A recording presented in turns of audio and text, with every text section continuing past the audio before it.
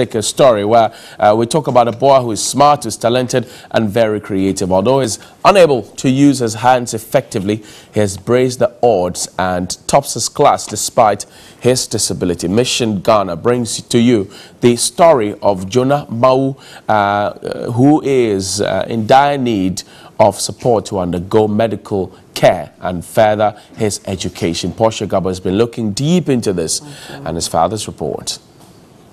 Mission is at Suswanho RC Primary and Kindergarten School in the Dry Yam Kwanta municipality of the Ahafo region.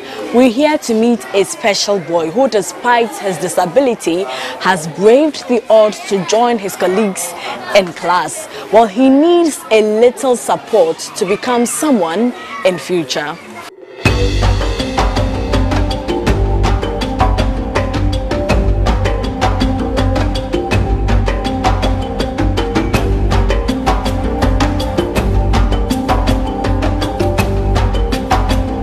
Yes, I was born like this.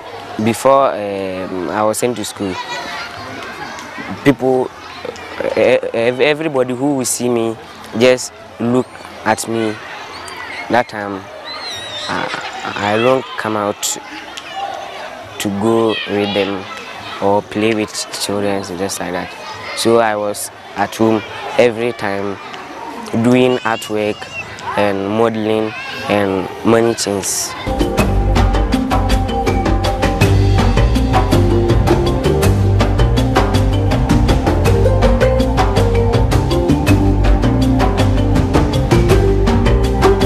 When we first met Jonah, he was writing his end-of-term exams at the Suswanho RC Primary and Kindergarten School.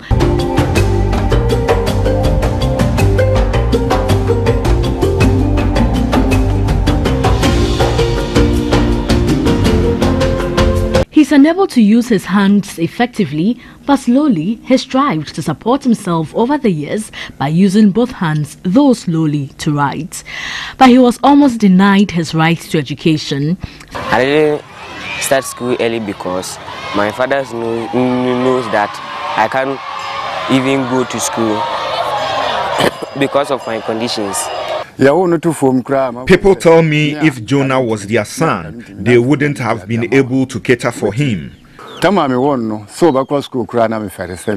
he was born, I felt ashamed to send him to school. A friend called me and encouraged me to give him education.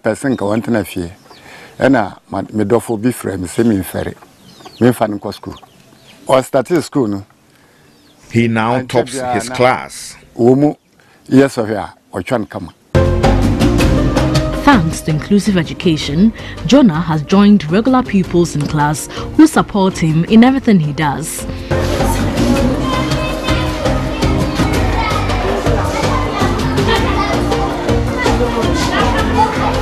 By dint of hard work, Jonah is topping his class. And he's also good academic, both, even all field. He cannot move all the hands and the legs. For right now, as we are talking, he cannot even walk a distance of 10 meters without sitting. We are trying to get means of helping him because the mind is actually excellent. You could see that in the school, he's the best student. The mind is excellent, but the future, when you leave him alone to go or stay as a family member, what can he do for himself? The help he's needing, first one is like we need experts outside to help him. Our environment that we are, we don't know what else to do. So we need experts to come to his aid. The assembly has such a system in place, and we do help the disabled people in the municipality. Not long ago, we distributed items to the disabled children. Especially Jonas is one of those that we distributed the items to. Due to his disability, Jonah's family had to relocate from the north to Dry Yam Kwanta in the Ahafo region to seek medical care for him. Jonah's father is a farmer and not financially stable to support his son, but he's benefited from the 3% District Assembly Common Fund for persons with disability for his son. He got 3 sheep and hopes to sell them to support his son's education. Jonah is also very creative.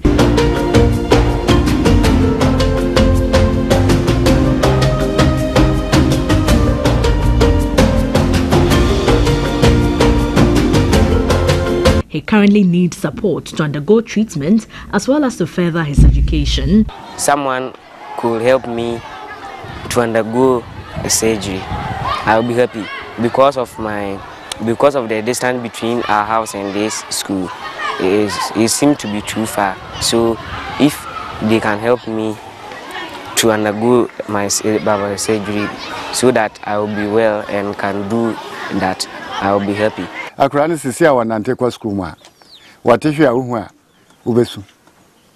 struggles to walk when going to school. Even the crutches he uses were donated.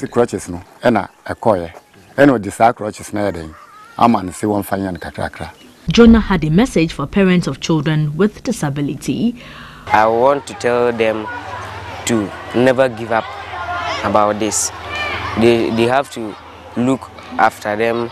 They have to look for take care of them and do what they like. One day I hope God will bless them and give them something that they like or anything they are praying for. Porshigabo, TV3 News, Suswahu, Ahafo Region.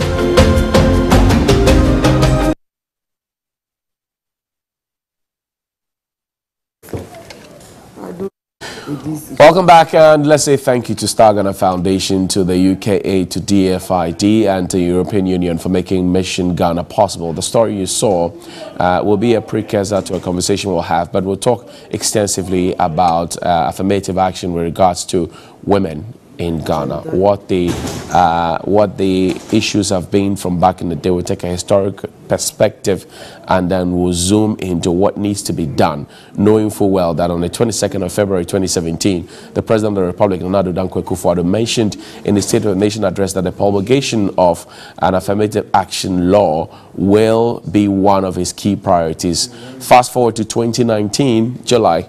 What do we have? Let's have a conversation with Gloria Kankam, who's with Abantu for Development, and lawyer Gloria Ofore-Boadu is with the Ghana Institute of Management and Public Administration. Ladies, welcome. Good morning. How are you doing? I'd like to take your initial thoughts about the story we saw, taking a historical perspective to how affirmative action has been used in the past. Madam? Well, affirmative action is used to correct certain imbalances. For example, the elderly may not have some opportunities, so it's used to correct that. Or the youth may not have some equal opportunities. Or persons with disability, as we saw in the clip. Or gender. We will have issues where there's some form of lack of equal opportunities between the two genders. So that is how affirmative action has been used. Or even for ethnic minorities, because in the history of this country, we had more educational resources in the south than in the north. So for decades, the northern schools have enjoyed free education vis-a-vis the south until recently when the MPP government came up with a free education policy for secondary schools. So it could be for persons with disability, ethnic minorities, gender, men vis-a-vis women, the aged, and most importantly, the youth, because the youth constitutes a higher percentage of our country. Right. Gloria, let me pick your initial thoughts as well about how affirmative action has been used, and then we'll get into what really affirmative action is in our situation in Ghana. Okay, like the lawyer said, affirmative action is used to correct some imbalances or inequalities that had existed previously.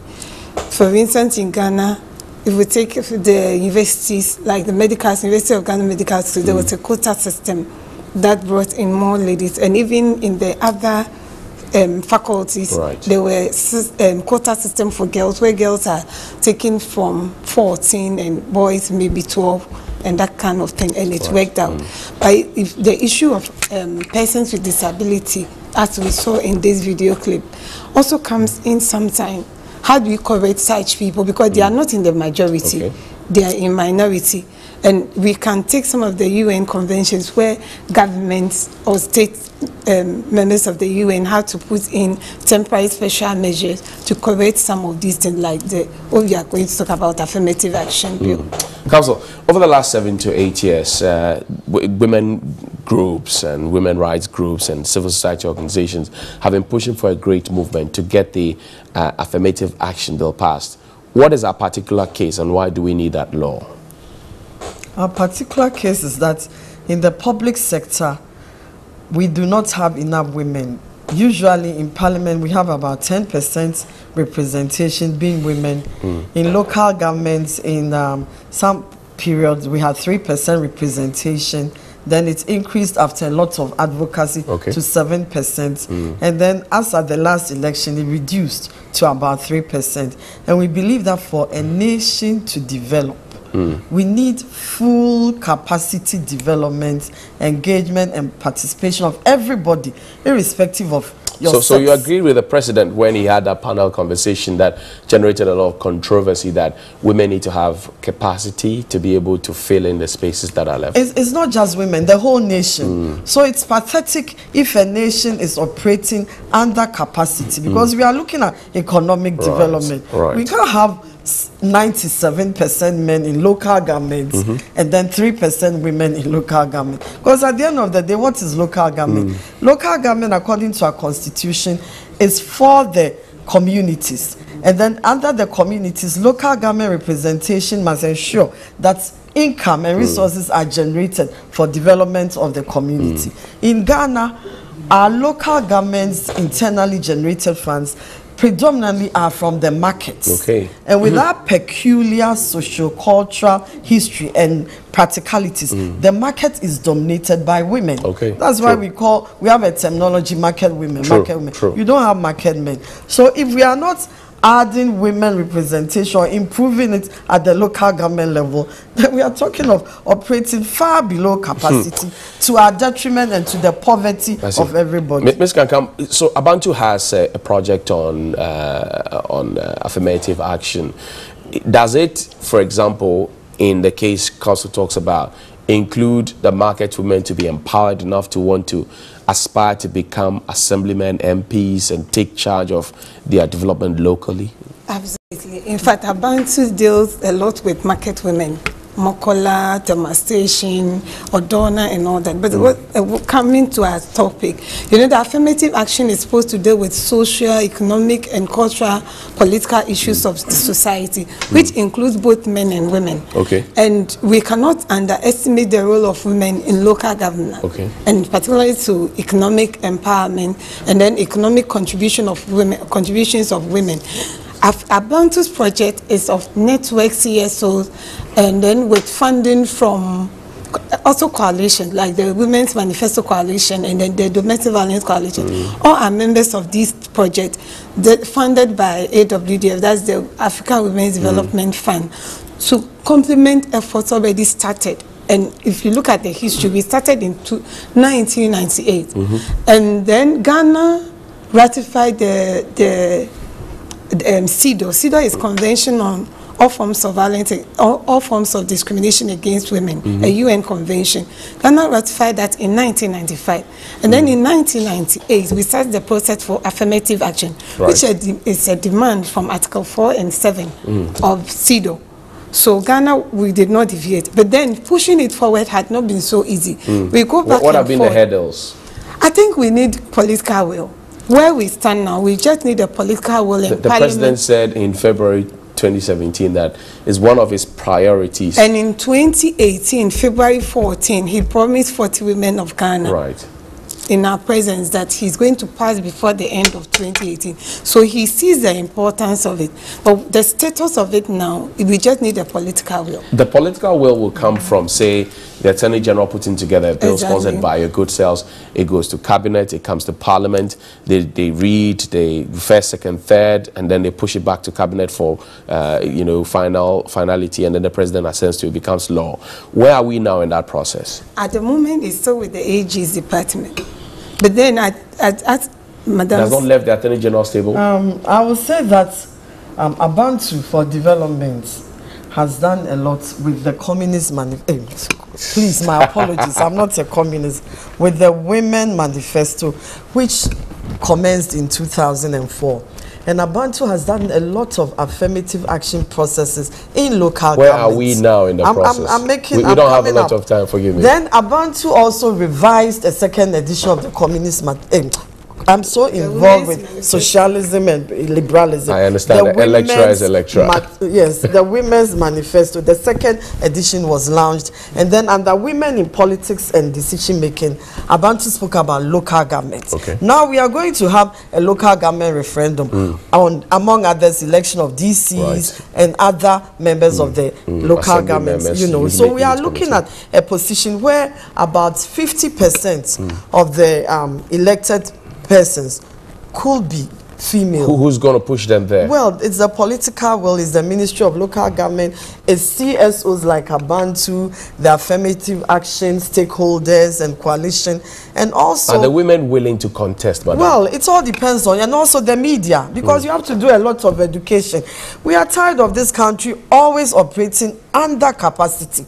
We have an informal sector of the economy, which is over 88%, as at the last, you know, what do you call it, population census, and we have just a small formal economy, 12 to 15%, which can be measured. When we even look at our tax, it's only a small percentage paying tax. When it comes to pensions, only 14% of the population who are on retirement have access to pensions, and only 4% even earn a pension of 1,000 Ghana cedis and above. We are operating so much under capacity. So under local government, this is the chance. The referendum is coming on. This is the time to look at a system where women can have a 50% representation when it comes to DCs, MCs, when it comes to the assembly members, those who are elected. And then we could... But the women must put themselves forward first, mustn't they? If we are looking at the common good, then it's in our own interest that we support the women to stand and even come up with some form of modalities for 50% of all participation to be women. So otherwise, we'll continue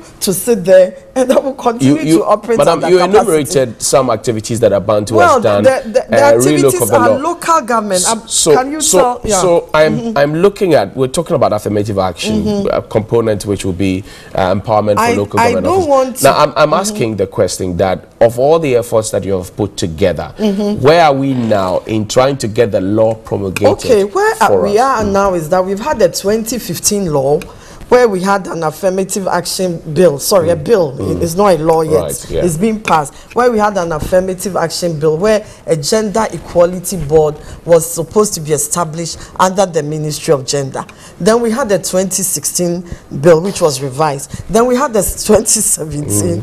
Then we now have a 2018, and I guess even a 2019. So if we look at that area, it's not been too good. It's like it travels to cabinet, to parliament, as you said, it comes back. There's always something about it. But we are saying that fine, the bill is still going through a 6th or 7th version, for all I can remember. But right now we have something on the ground, local government. Okay. Right? So why don't we take advantage of that? Okay, let me bring Gloria in. So Gloria, let's look at best practices around the world and African examples of countries that have done this, giving the women power, shown them the light, and they have taken the center stage. A typical example is just South Africa, which now had 50-50 cabinet. So then they started with this affirmative action, calling it, like Madam said, gender equal bill, bringing in more women. So, for instance, we are going in for the referendum and then the district assembly level election. We need to push. This law must be passed before this parliament, right? Otherwise, then we will not get any specific document. We'll just be dealing with the Constitution Article, but the demand of the Constitution Article 17.4 will not have it. But if we have it, then because there are women who are willing to go, but they need someone to push them. Right. I mean, and we need that law. And the political parties don't push the women to go? Political parties don't. I have always said that political parties are even to be blamed. Because, for instance, why do you put in women's organizer? And the role of the women's organizer ends up as domestic. Okay. Not on the decision-making table. So working to the organizer, you know, so we should kick that thing off and leave everybody to contest. Okay. And then the political parties can then operate with the quota system where we need maybe 40% on the executive, the national executive, and then it trickles down. Okay. Otherwise, Madam says 50. You are talking 40. No, I'm not Well, talking. I'm not talking in a vacuum. I'm talking about the African Charter. Exactly. The UN, It has to be the changed. UN threshold is 30, but the AU is calling for 50-50 by I support them in that 50-50 call. You know. Let's wrap up, Madam, on this. So where do we go from here? Because each time the bill goes from Parliament to Cabinet and back to Parliament and they rise, work done is zero. You start the process all over again. And people where do we go from here? The duty bearers are watching. What do you tell them? I think governments should not see the women issue as favoring anybody. I remember Paul Kagame said something about women issues being a development issue. We should see women's issues from the grassroots right to the national level as a development issue. That's why the African Union has come up with the issue of parity. Right. So if by God's grace the MPP manifesto is moving at electing DCs, MMC, metropolitan, municipal and district chief executives, the unit committees, the development, town development councils and what have you. Why don't we make a specific provision, you know, with the ministry, the minister, and all of us, media, CSOs, academia, and come up with some modalities where more women, 50% at the grassroots, can also be involved in local government activities in the next few months. Right. So in the next few months. That's the underlining. Yes. That's when the watchword. Okay. Gloria, final thoughts. I think that the political will must be today. I wish the president would just announce this afternoon that he's passing the bill. He's signing because Parliament is whatever. But you want to sign today. And then, and even put in some form of proportional representation. Ghana cannot go to the UN in March 2020 for the Beijing plus 25 without passing this bill. Right. Because we have ratified the CEDAW in 1995, optional protocol 2000, and the constitution is getting to 30 years. So what are we waiting for? We need to pass it. Okay. And to add to that, the affirmative action bill, as we read the clauses, doesn't only favor women in the grassroots. Everywhere, trade union, the security services, judicial, education, everywhere. So we need to pass, and that will transform our country after 5 years. Okay, thank you very much. And you've been listening to my very vocal lady, is well informed. Gloria Kankam is with Abantu for Development, and lawyer Gloria Ofori-Boadu is with GIMPA. Thank you, ladies, for coming. Have a great time. And Mr. President, good morning. They want you to pass the law today. I don't know how you're going to use your magic wand to get it done, but they're talking about political will. And Mr. President, make your promises good.